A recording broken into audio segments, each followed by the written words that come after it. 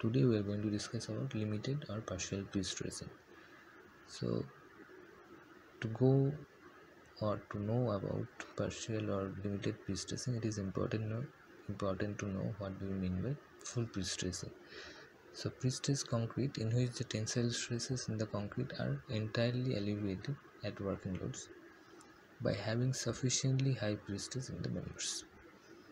So there will be no tensile stress in the concrete. So you give, and to alleviate that full portion of tensile stress, so you are using the prestress. So that's why it is known as the full prestressing, because the full tensile stress are being alleviated by the prestress. But in the case of limited or partial prestressing, the degree of prestress applied to concrete in which the tensile stresses to a limited degree are permitted. The degree of prestress applied to concrete in which tensile stresses to a limited degree are permitted. Not the full tensile stress are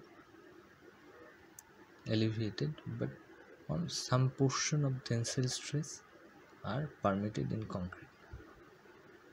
So you are not fully alleviating the tensile stresses. Some portion of tensile stress will be there in the member, and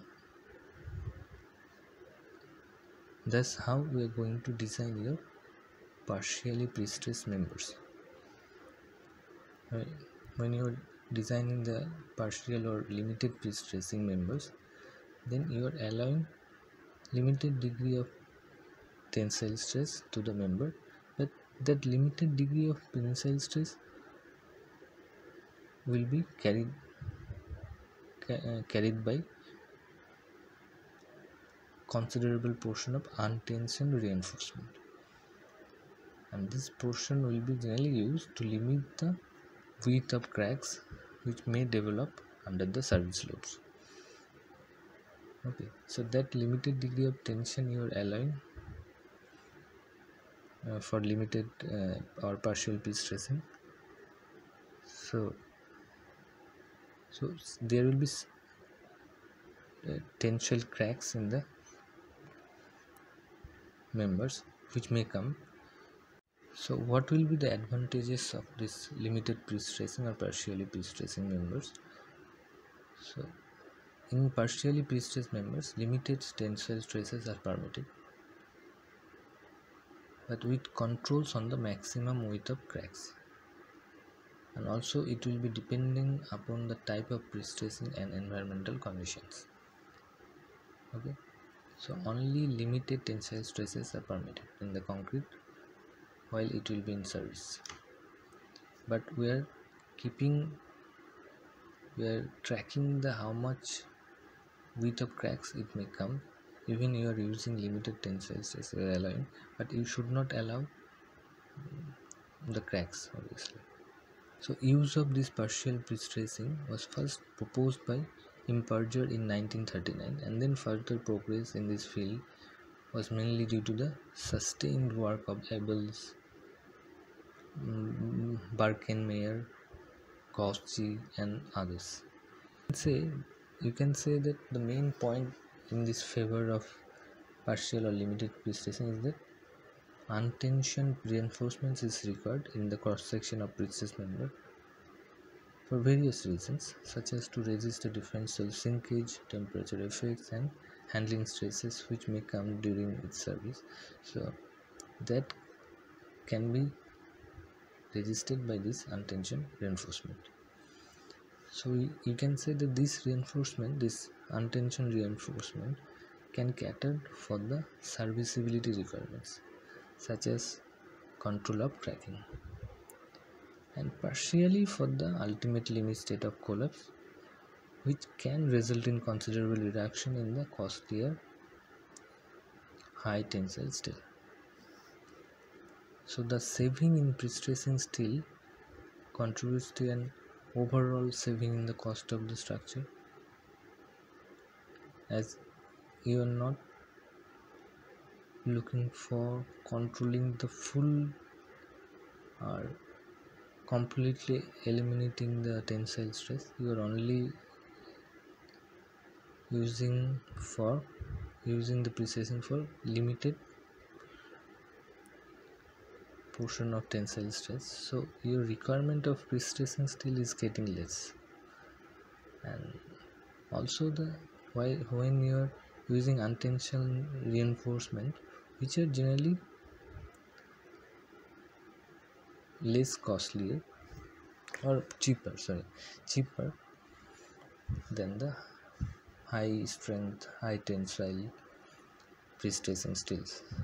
And nowadays it is a present practice to use high yield strength deform bars, which is considerably cheaper than the prestressing steel, and at the same time they have higher yield strength, better crack control characteristic. So as a whole, you can say that the saving in prestressing steel actually contributing to an overall saving in the cost of the structure. Another point is that fully prestressed members are prone to excessive upward deflections, especially in bridge structures where dead loads form a major portion of the total service loads, and this deflection may increase with time due to the effect of creep. Okay, and it is well established that fully prestressed members, due to their higher rigidity, have a lower energy absorption, so it has a less ductile behavior in the fully prestressed members. So that's why it when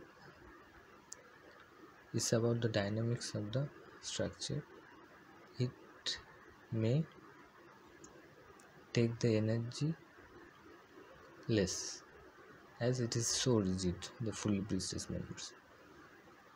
But for a partially prestressed members which exhibit ductile behavior can take the energy with its dynamism or its ductility behavior.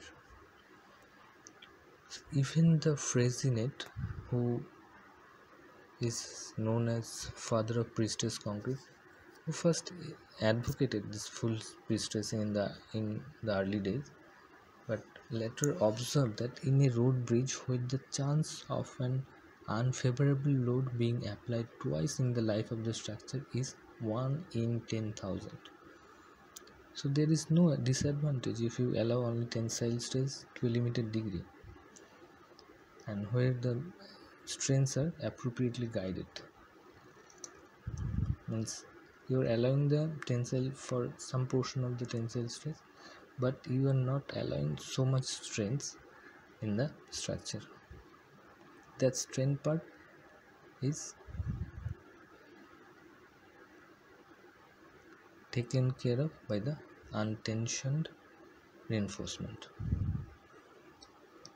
Okay, so you can see one is the cost cutting part, another it's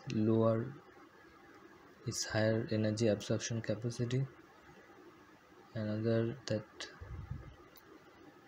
when the load, especially the unfavorable loads, may come in has a very low probability, then you should not go for fully prestressing, because then the cost will be much more, whereas you can just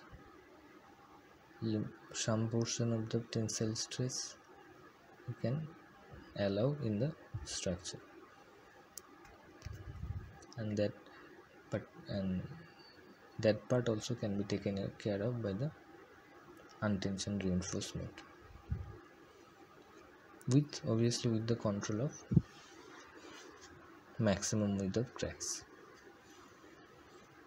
So hope you understood a little bit about this, what is the basic difference between partial prestressing and full prestressing, and what are the, not all, but some of the advantages of partially prestressing over full prestressing members.